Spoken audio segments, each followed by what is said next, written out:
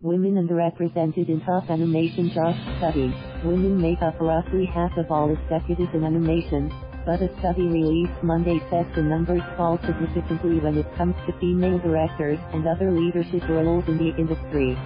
The study by the USC Annenberg Inclusion Initiative and the non-profit advocacy group Women in Animation said that in the past 12 years, only 3% of animated film directors were women and only one, Fu Panda 2 director Jennifer Yuh Nelson, was a woman of color.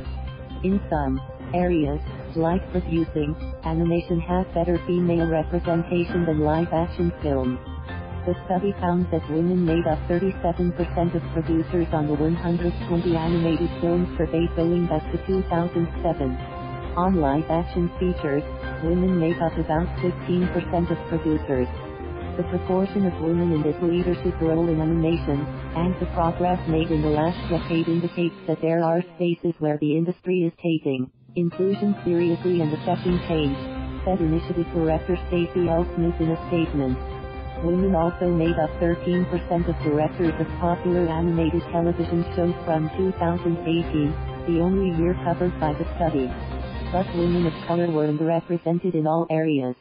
Women are also outnumbered in below-the-line roles like head of story, lead animators and art directors, the study found.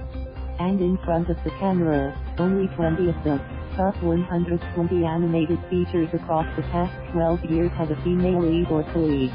Of those, 3, Moana, The Princess and the Frog, and Smurfs, The Lost Village had a woman of color as the protagonist. Marge Dean, the president of Women in Animation, says a better understanding of the numbers will help push the industry toward achieving 50-50 gender representation by 2025.